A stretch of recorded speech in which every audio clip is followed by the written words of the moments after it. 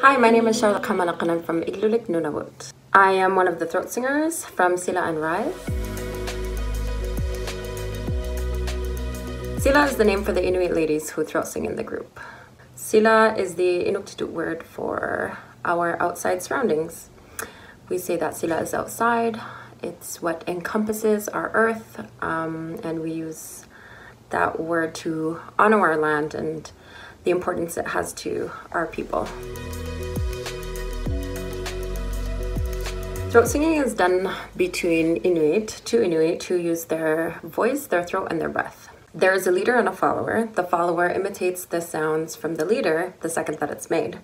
The two singers compete to see who can outsing the other. The loser usually ends up stopping from laughter or coughing or running out of breath or losing the beat first. Throat singing is a form of entertainment for all. It's a way to stay connected to our culture, it's a way to keep warm by using your breath to create body heat, and it's a spiritual practice as well. Here's a short demonstration.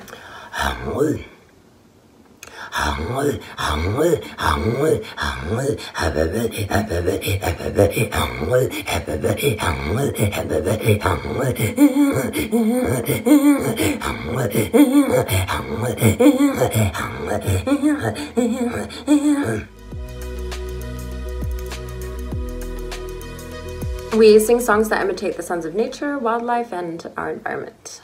Other songs are for friendly competition and entertainment and can also be lullabies to children. The majority of songs have no words. The only song that I know that has words has only just a few Inuktitut words. They're all just sounds that come out of our bodies. We are inspired by our love for preserving our throat songs and the beautiful and unique sounds and beats that we create with them. We are very rooted in our Inuit culture and pull as much from our roots as possible. We are also inspired to make music that hasn't been heard before, to be as universal and galactic as possible, and to share with the world the beauty of Inuit throat singing. I was 17 years old when I learned how to throat sing. When I moved to Ottawa as a teen, I felt compelled to learn in order to keep a strong connection with my land and people while living in an urban setting. The only way to learn is to practice making sounds with your throat and expanding the variations as much as possible, and to train your throat to keep going through the discomfort. I only teach Inuit to throat sing. This is a sacred practice unique to our culture that was nearly taken away from us by the churches and colonial governments. So we are in the early stages of reclamation, and it needs to be brought back within our communities and our people with the knowledge that comes with them. The song Kuuq, or Flood, is a bit of a remix of a traditional song called Kuuq, which means river. We like to add aspects of traditional songs and work them in with the beats from Rise.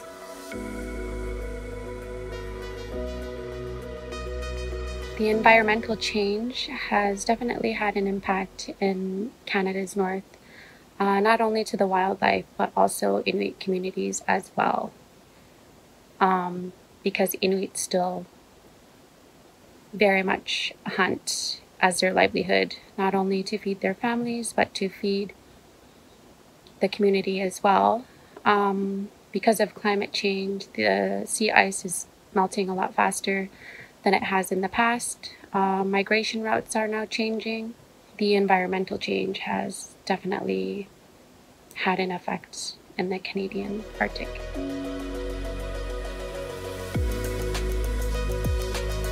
So if you hear our Silla and Rise album, you'll be able to hear that many of our songs are inspired by the sounds of our nature and our environment and animals in the Canadian Arctic. You could hear that being reflected a lot in many of the songs. There's one song in particular called Kuuq, and Inuktitut means flood in English. You could watch out for that, and you could hear many songs that are inspired by our environment and nature and animals. Hey everybody, it's Rise Ashen here in Ottawa, and I am the Rise in Silla and Rise. So I've been producing music since I was 16 years old. I started with a 4-track back in the day. I'm now 46, so that was 30 years ago now.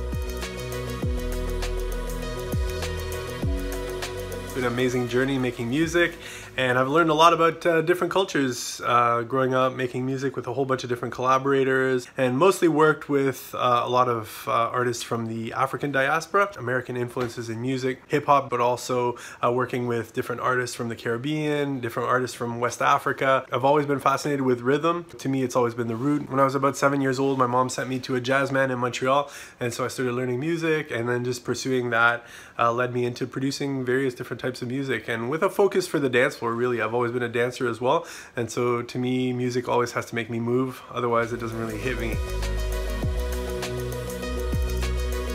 How I became associated with Silla and Rise is that I met Cynthia. We were doing a project, a corporate project, where the client wanted sort of a multicultural ensemble, and so I put together this ensemble with various different musicians, and eventually I was approached by the Museum of Nature to do some remixing for an exhibit that they had, a northern exhibit. It was an exhibition featuring artifacts and different natural elements from the north, and so when they initially approached me, I started remixing music from the several different cultures that coexist around the Arctic Circle. And so I was remixing this stuff and started focusing on the Inuit music, and I remember that I knew Cynthia, so I called her and I was able to get us a budget, and Cynthia brought Charlotte in, and so we ended up doing this live performance, which was sort of a rudimentary version of what we do now, where I was playing as a DJ using a looper. But as I started learning more about throat singing, you know, I started realizing that I needed to be able to play the throat singing game with Cynthia and Charlotte,